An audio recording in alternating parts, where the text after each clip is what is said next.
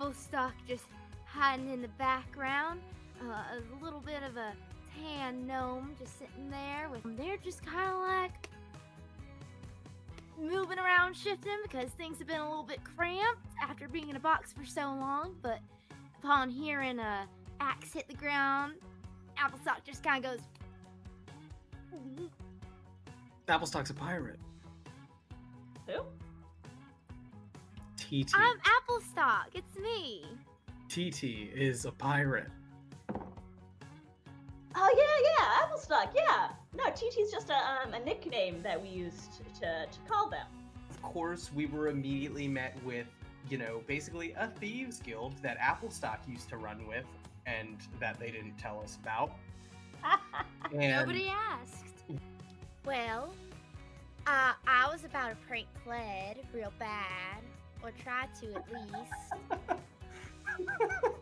Oh yeah, no, people come out, and Cled comes out, and yep, hat and coat and boots, which are really, really not the right size for him.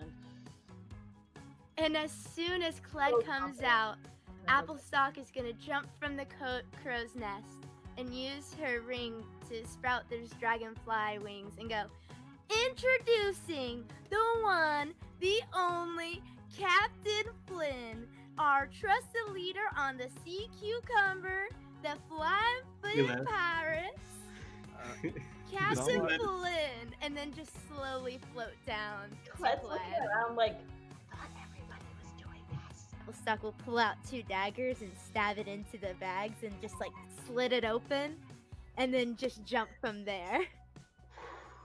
But still pointing my arrow at my explosive arrow at the rope and say, all right now, I swear, if you do not let go of my captain right here, right now, I will blow up this whole kit and caboodle and take us all out.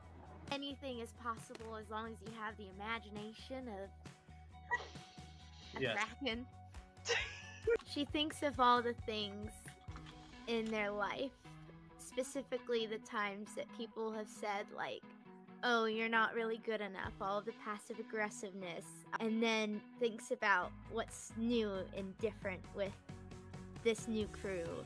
Everything they have said is genuine and wonderful and so kind, and how much they believe